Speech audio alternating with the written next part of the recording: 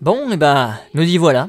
Aujourd'hui, on parle de Nier Replicant version 1.2247487139139. Quoi? Alors, il faut savoir que Nier, c'est un de mes jeux préférés. Je l'avais fait quand j'ai eu la PlayStation 3, et il fait partie de ces grands jeux vidéo qui m'ont marqué pour plein de raisons. Donc, autant dire que j'étais content de voir un remake arriver, aussi discutable son titre soit-il. Et même si à l'époque c'était rare de tomber sur des gens qui connaissent Nier, bah maintenant c'est simple, tout le monde connaît grâce à Automata. Ou plutôt grâce aux cosplayeuses de To Be. J'en suis donc tout naturellement arrivé à me demander, est-ce qu'il y a vraiment un intérêt à faire une critique sur Nier, alors que absolument tous les youtubeurs ont maintenant déjà fait des tonnes et des tonnes de vidéos sur le sujet? Eh ben, je pense que oui. C'est d'ailleurs pour ça que, plutôt que d'essayer de faire la vidéo la plus complète possible, je vais très simplement et humblement vous exprimer dans cette vidéo pourquoi j'aime Nier et aussi donner quelques petits retours globaux sur ce remake. Alors accrochez-vous bien, c'est parti.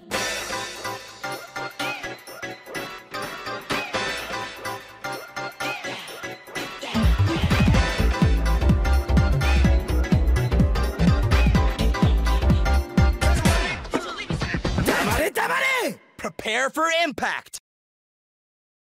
Nier Replicant version 1.22474 quoi nous raconte l'histoire d'un grand frère qui tente par tous les moyens de protéger sa petite sœur dans un monde post-apocalyptique. Seulement, pas de bol, Yona a fait tomber les biscuits par terre. Inadmissible. Le jeu reprend donc 1412 ans plus tard et nous raconte maintenant l'histoire d'un grand frère qui tente par tous les moyens de guérir sa petite sœur dans un monde plus ou moins en bon état. Tiens, il y a comme un air de déjà-vu là. Et vous savez ce qu'il y a de bien dans cette histoire? C'est que, pour la première et unique fois de votre vie, une fille va vous appeler sans absolument aucun second degré.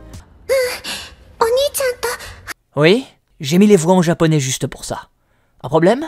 Ce que j'aime bien avec ce scénario, c'est qu'il est très simple et évolue graduellement pour nous présenter son univers, apporter du lore au personnage et rendre le monde qu'on explore plus concret.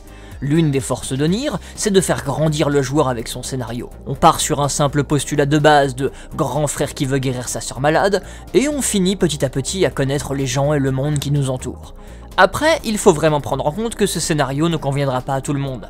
C'est un jeu qui est très mélancolique dans les thèmes qu'il aborde et ses événements. Si on n'est pas dans le bon mood pour jouer au jeu, on peut complètement passer à côté de tout ce qu'il veut transmettre et juste voir ça comme un jeu qui abuse de certains clichés. Ce qui, dans les faits, n'est pas complètement faux d'ailleurs.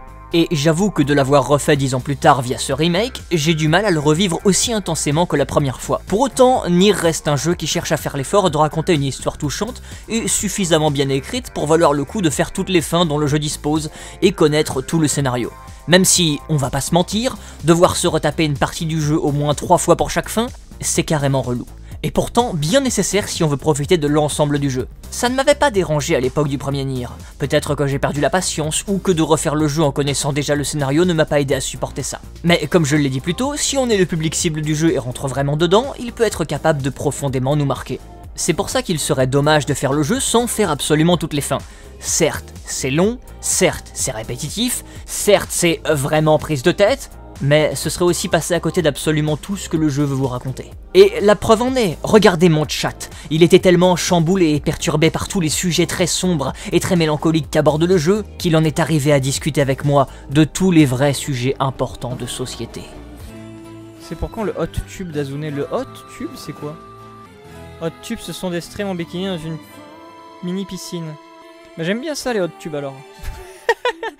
J'aime bien le là, vous voyez comment vous me le vendez, je me dis, ça a l'air sympa. Alors, ce qui est drôle, c'est que si à l'époque de la PlayStation 3, Nier se faisait tailler car elle ressemblait à un jeu PS2, maintenant, Nier Replicant version 1.2247487139139, lui a la chance de ne pas se faire tailler pour un jeu PlayStation 4 qui a l'allure d'un jeu PlayStation 3. Faut croire que les gens sont devenus plus tolérants. Blague à part, même si c'est indéniable que le jeu est graphiquement plus beau, c'est surtout au niveau des animations qu'on ressent un effort de fait, le système de combat étant un poil plus nerveux dans ce remake. Pour autant, ce n'est pas pour son système de combat que je vous recommanderais Nier. Il n'est pas mauvais, mais très très simple. Une touche pour les attaques faibles, une pour les attaques fortes et la possibilité d'utiliser des magies. C'est très efficace et sympa au début, mais ça se ressent que ce gameplay est plus comme ça pour rendre le jeu accessible, plutôt que de chercher à faire vraiment quelque chose d'intéressant, vu qu'on finit surtout par foncer dans le tas en tapant comme un bourrin sans réfléchir. Le jeu ne nous en demande pas plus, et ça devient un poil lassant à la longue. Comme quoi, accessibilité, ça rime aussi avec répétitivité. Et puisqu'on parle de choses intéressantes, laissez-moi vous parler de la chose la plus inintéressante du jeu, à savoir les quêtes annexes. Comme dans tout bon RPG, Nier est un jeu bourré de quêtes annexes. Le problème, c'est qu'à ce niveau-là, le jeu ne fait aucun effort. C'est la parfaite représentation cliché des quêtes FedEx à coup de « Hé, va me chercher 12 morceaux de métal cabossé avec 5 rondins et 6 poissons. » ou « Oh, tu peux me tuer des moutons, là ?» Il y a en réalité très peu de quêtes annexes intéressantes. Si on a comme objectif de toutes les faire, ça devient vite un calvaire rempli d'allers-retours incessants et sans fin, vu qu'on se focalise sur ça plutôt que d'avancer l'histoire. En tout cas, je vous recommande personnellement de ne pas trop vous prendre la tête avec ça. Retenez juste que la quête de pêche est la seule quête importante du jeu que vous pouvez rater. Pour le reste, ce n'est pas important. Enfin, qui dit vidéo sur Nier, dit vidéo où on doit forcément parler à un moment ou l'autre de ses musiques.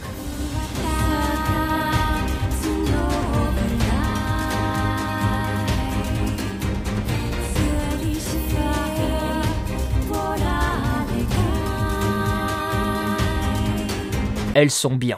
Voilà, fin de la critique. Haha, pensez à vous abonner. À la prochaine les gens. Mettez la cloche. Plus sérieusement, je n'ai besoin de l'apprendre à personne car je pense que tout le monde est au courant, et si ce n'est pas le cas, je vous invite à écouter l'original soundtrack du jeu juste après, mais Nier est un jeu qui est composé de musique incroyable. C'est même en réalité l'un de ses seuls vrais bons éléments. Il y a tellement d'émotions et tellement de puissance qui se dégagent des musiques que ce serait dur de pouvoir développer ça simplement avec des mots. Mais pour être clair, l'OST de Nier fait partie des OST de jeux vidéo les plus fabuleuses qu'il m'ait été donné d'entendre dans ma vie. Néanmoins, je ne pense que ça de la première version des musiques. Pour ce remake, les musiques ont été remaniées et même si c'est assez légèrement, on passe du tout au tout. Et je trouve qu'on perd de la force par rapport aux musiques originales. Ce n'est pas le cas de toutes les pistes, bien évidemment, mais Nier sur PlayStation 3 faisait partie de mes musiques de jeux vidéo préférées. Nier Replicant, quant à lui, ne se contentera que d'avoir d'excellentes musiques. Après, peut-être que je suis aveuglé car je suis trop attaché aux musiques originales, c'est une possibilité. Mais qu'importe, ça ne change pas que les musiques de ce Nier Replicant sont très bonnes. Que faut-il donc retenir de tout ça? Nier Replicant est actuellement la meilleure version et le meilleur moyen de découvrir un Nier.